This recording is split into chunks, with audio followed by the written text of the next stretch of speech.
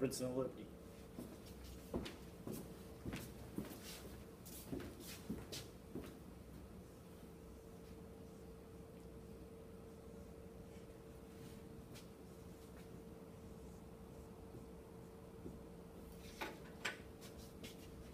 Jack Gray III.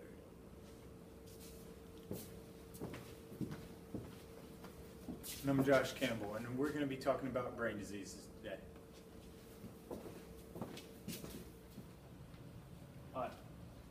Alright guys, as you see, this is a brain tumor right here. It's basically a CAT scan of someone's brain. Here it is right here, and over here. And you can see it right here too. What a brain tumor is pretty much, it's a bunch of cells that for some reason they're like, cells are usually supposed to grow and divide and then eventually they die. But what a brain tumor is like a clump of cells or a mass of cells that continue to grow. And if they do continue to grow, they could also damage the brain, or by somehow causing dysfunctions within the brain. So that's what a tumor is. All right, this is called a carotid stenosis, and basically it's a artery or a blood vessel that runs and supplies blood to your brain. It has an external artery, internal artery, and most of the time there's plaque that builds up in the internal artery, and if that artery gets blocked or passively gets blocked with blood flow to the brain, it can produce many different brain dysfunctions, allowing the brain not to work properly. All right, guys, what we have here is a cerebral aneurysm. Basically what that is when the artery starts to balloon and blood collects in there, and when this happens, it can cause problems with brain functions, and if it bursts, it could get even worse. This could also be caused by the carotid arteries being blocked, and things could go really bad there.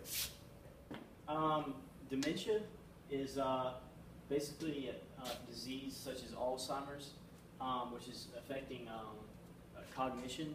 So it affects either your judgment and behavior, memory. A lot of times, like with the Alzheimer's, people can't remember things. Your language, your speech, how you're talking. It also might affect motor skills. The way you perceive distance, and when you have insight on things. So these different areas of the brain are affected by dementia.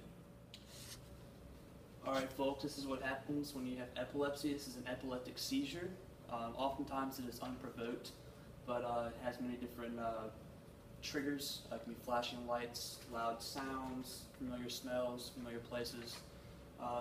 What this is happening is basically it's an excessive buildup of cortical nerve cells or activity in the brain, which is basically like proteins that build up in the brain, and people just can't process brain thoughts, and this happens. And most of the time it's can be lifelong, but most of the time it's not lifelong. It's usually in early stages of childhood, from about 5 to 13 or 14. There are rare cases when people do have lifelong symptoms, and this is what happens. Here is hydrocephalus, and it's also known as water on the brain. It's caused by an excess buildup of cerebral spinal fluid. It normally occurs in premature infants. The life expectancy isn't normally very long because of the pressure that this puts on the brain. What's up, guys? We're talking about multiple sclerosis, white matter in the brain. It's an inflammatory disease about the insulating covers of nerve cells in brain and spinal cord. Is when they're damaged, producing this crap. It is found more in women than in men. There's no known cause of it, and research for curing the disease is unclear. They're not really sure how to cure it, but they have had some research in it, and women show more signs of recovery than men do. Typically, the life expectancy of this is 5 to 10 years. Basically, this stuff will basically engulf your entire brain, and basically eating your brain alive and will turn you into a living vegetable. It destroys the immune system and is a failure of myelin-producing cells, which also produce protein. This is obviously a diagram of Parkinson's disease. Parkinson's disease is basically a deterioration of nerve cells in this part of the brain that affect muscle movement. And it can also lead to dysfunction in taste and smell. Some of the things like senses, touch, and stuff like that.